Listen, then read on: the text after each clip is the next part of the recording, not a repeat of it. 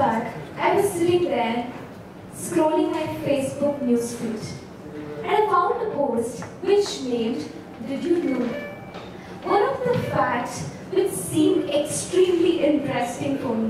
The fact said, one can travel from one airport to another airport without posting it on Facebook.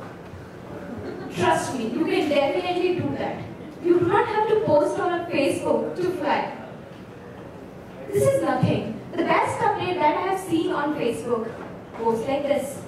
Mr. XYZ playing foosball at Visa Technology Center. I seriously want to meet this person as well as his manager. I just want to know.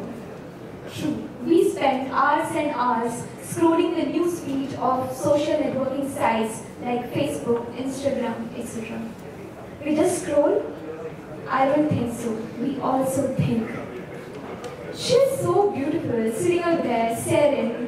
And he's so cool, trust me guys. Bro, he has 2 girlfriends. I don't get as many likes as my friend gets. Is there anything wrong with me? Or just random thoughts? Please come to our mind while we scroll through Facebook newsfeed. Are all these feelings true? I just got my colleague. I met him yesterday. He was feeling extremely sad. I asked him, why are you feeling so sad? He told me that he saw somebody celebrating Valentine's Day and he was feeling bad for it. Just a thought came to my mind. How easy it is for the social media to make us feel that everyone is having an awesome time than me. Everyone else is so awesome and perfect all the time. Is it really true? Let's think. If I remember correctly, Mr. Smith once said, when a human being becomes a set of data on the websites like Facebook, he or she is reduced. Everything shrinks. Individual character, personality, language, sensibility, etc. Let's think again. I have a 30 bucks in my queue, but I still feel that I have to check my Facebook notification. So despite my best intention to stay on track in work, I suddenly take my mobile phone in my hand and spend an hour on it. And apparently forget why it all started. On the darker side, there is also a story of a British teen who killed himself. The reason is very weird, because he failed to take a perfect selfie of himself. This is funny and weird, but there is a food for thought. So some people came up with this beautiful idea to conduct a survey on those group of people.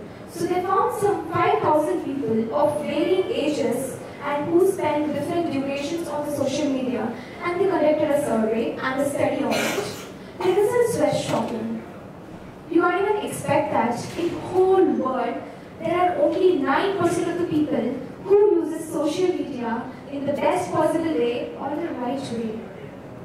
They also concluded that people who spend their time day and night on social media tend to be more jealousy, sad and depressed than people who are not so involved in social media.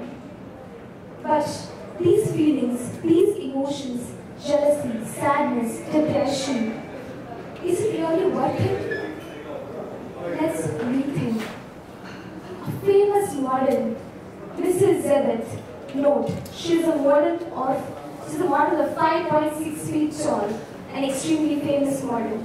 She stands in front of a long mirror and takes a selfie of herself, which we normally do. And she posts it on the social media. As expected, she gets a lot of appreciation and a lot of likes.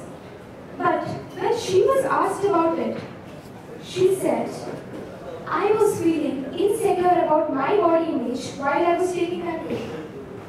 So my friends, it's crystal clear that there is a true story behind every beautiful smile that you see on social media.